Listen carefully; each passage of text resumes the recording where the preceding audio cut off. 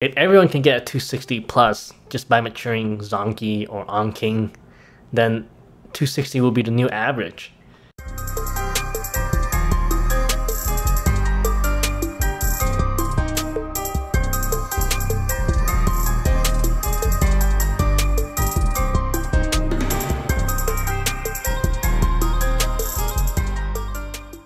Welcome back to my YouTube channel, guys. My name is Tin Chu, currently a 4th year medical student.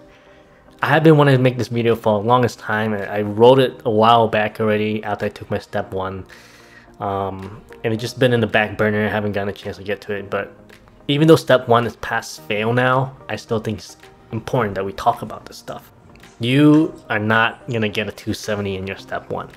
It's just the reality, you know, like the people who score in the 95th, 99th percentile who get these scores, they just have something that we don't have as an average student, as a terrible test takers and average test takers. They have unworldly, ungodly test taking skills. They just have really good instincts for picking, narrowing down the answer and then picking the correct one, even in experimental questions. And that's just something that I don't have personally, and the majority of students don't have. If everyone can get a 260 plus just by maturing Zanki or Anking, then 260 will be the new average. It wouldn't be the 90th, 95th percentile. There are crucial steps and like missing information that's left out by posts and videos on YouTube about that you read and hear from people getting a 260 or 270s in their step 1 just by finishing and maturing Zanki or the Anking deck. And you know what most of these videos have in commons in the posts is that they all talk about doing a lot of practice questions. And this just correlates to being a good test taker. Is doing practice questions is how you increase your test taking ability, like hone your test taking skills. They all talk about learning how to get into the question writer's head. And this is still something that I struggle with, like to think about, and when I read the stem and the questions, and it just, you know, it's just like these people, they just seem to have like a sense of what they're trying to ask you. And I believe this is something that you can develop, but this is not something that Zanki and maturing Zanki and the Anking deck is going to help you with. If you are not a good test taker, then you most likely won't score high in your step 1.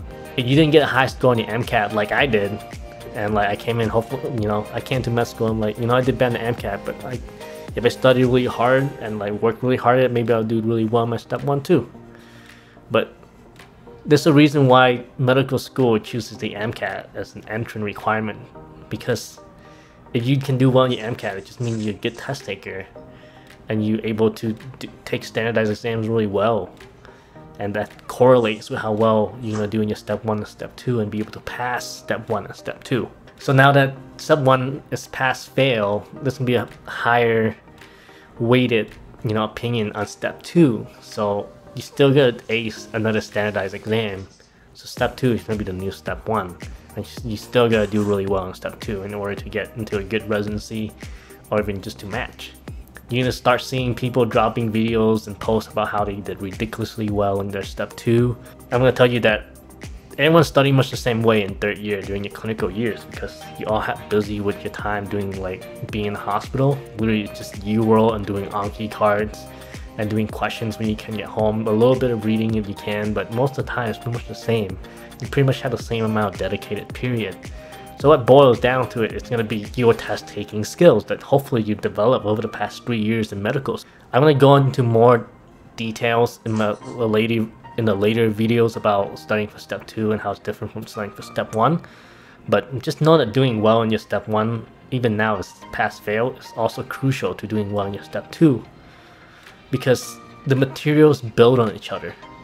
I'm glad that I did not suspend my step 1 cards even after I finished taking step 1. I still kept it and keep doing my reviews, because a lot of the same stuff and the concepts and materials shows up for step 2. There's just more information you gotta learn now, like management and next steps. So while I think that Zanki and Anking is a great tool for medical students with these pre-made decks, I also believe that working your test taking ability is very, very important, that a lot of people seem to like neglect them and kind of overlook, like I did, because I didn't really I just thought that if I learn all the stuff and knew my things, then I will be able to do well in the exams, but that's not necessarily the case. I want to share this with you guys so you guys don't make the same mistake that I did as an average test taker.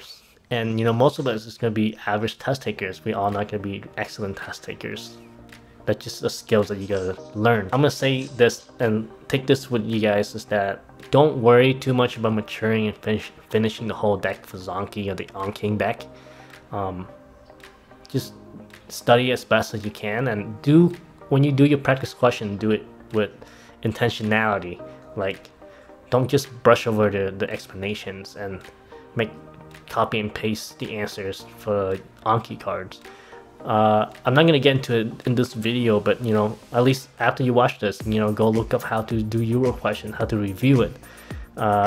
If you can, listen to the Divine Intervention podcast about how he recommend making Anki cards when you do Uworld questions, because I followed his advice and it totally changes how I review my Uworld questions from before and really help the material stick.